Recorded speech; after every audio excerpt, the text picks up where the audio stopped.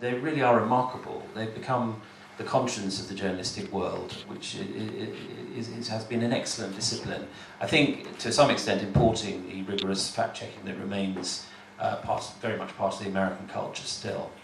I mean, just briefly looking at Brexit, I think that having very strongly argued for Remain in the various columns I write, and now looking back on that time and wondering why those of us who argued for Remain failed, I think that what happened was the Remain argument was very much couched in terms of a kind of blizzard of statistics, a bombardment of claims about how much you'd lose and how bad it would be for your household and how tax would rise and there'd be an emergency budget and all these things. And there was no real positive story for the EU. I mean, the thing that really made me sad was I felt there was a very strong case for a positive story about immigration.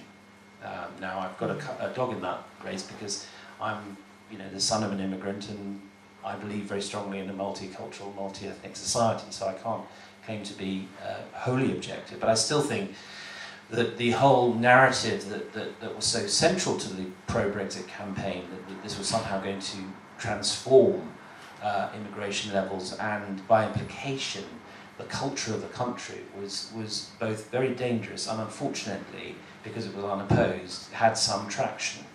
And this was the problem, was that the Leave campaign was diabolical and mendacious and horrible and very effective, because it aligned two principal themes. One was the idea that leaving the EU was going to produce a dividend for the NHS, thus making something that was negative into something that was very positive.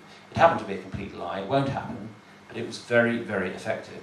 And the second was that the Taking Back Control slogan became a kind of argument by proxy, which was weaponized by the paramilitary wing in Leave.eu, the Farage Aaron Banks wing, into a more or less openly xenophobic message, which brought in a whole other tranche of voters. Now, I can't say for sure, and no one can, how many people voted for xenophobic reasons in the Brexit referendum, but what's for sure was it didn't have to be that many because the margin of victory was comparatively small.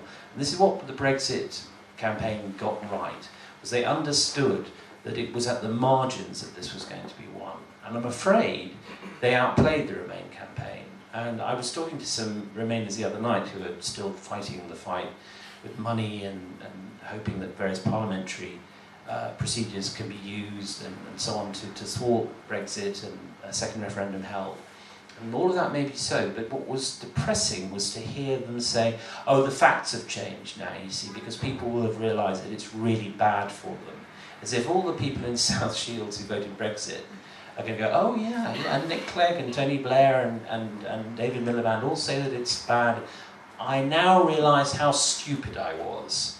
And that, in that kind of thought, which they would never articulate in quite that language, lies the problem, which is that you can defeat post-truth simply by battering it with a big stick marked fact, and you can't.